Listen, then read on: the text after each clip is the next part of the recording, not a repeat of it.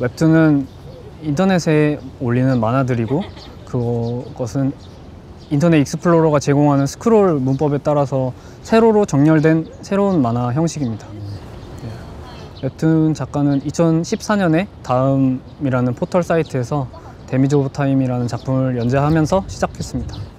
데미지 오브 타임은 사실 한국 남성은 군대라는 곳에 가게 되는데 2년 동안 그 인터넷이 끊어진 컴퓨터를 만지면서 제가 미술 전공을 했던 거 경험을 살려서 그림판으로 여러 가지 시도를 했었는데 그거 중에 하나가 픽셀 도트 작품이었고 그거가 어떤 집단과 개인의 관계를 잘 드러낸다는 점을 포착해서 거기에 경험을 살려서 데미지 오브 타임이라는 작품을 그리게 됐고요. 그리고 이번에 그리게 된 플레이 디스 폴리티컬은 휴대폰 환경이 스마트폰이 나오면서 이제 우리가 가지고 있는 생각이 어떻게 바뀌고 또 경험을 어떻게 구성하고 그게 다시 어떻게 의견으로 발화되는지를 모아놓은 작품입니다. 이번 작품은 3부작으로 되어 있는데 모두 다 사실은 페미니즘이라는 이슈를 중심으로 되어 있습니다.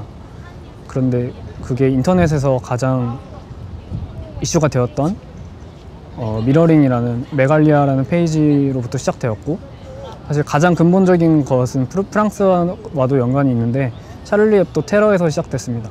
샤를리 heb도 테러에 대해서 프랑스 시민들이 보여줬던 나는 샤를리다 운동이 있었고 그게 트위터 상에서 어떤 칼럼니스트가 IS보다 문화적인 페미니즘이 위험하다라는 칼럼을 게재한 이후로 나는 페미니스트다, 나는 샤를리다를 차용한 나는 페미니스트입니다 라는 운동이 시작되었고 그 이후에 계속 어떤 혐오주의자들의 그런 트롤링과 다른 새롭게 페미니즘을 깨닫기 시작하는 인원들의 싸움이 시작됐는데요. 그거가 폭발적으로 기화된 게 웹툰 작가로서는 메갈리아 티셔츠에 넥슨의 김재현 성우가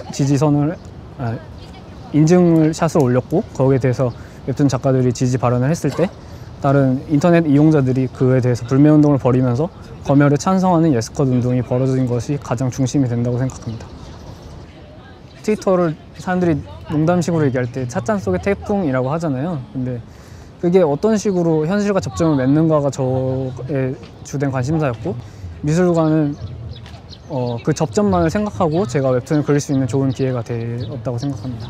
한국 웹툰 시장은 굉장히 큰데 사실은 너가 원하는 것, 그것 자체가 의미하는 것을 의도한 대로 보여줄 수 있는, 선보일 수 있는 공간이 전혀 없고 그렇기 때문에 물론 여기 다른 예술 작품과 동일 선상의 웹툰이 놓일 수 있다는 건 영광이지만 그것을 더 실험할 수 있는 장이 되고 어떤 선언 같은 게 됐으면 좋겠다고 생각합니다.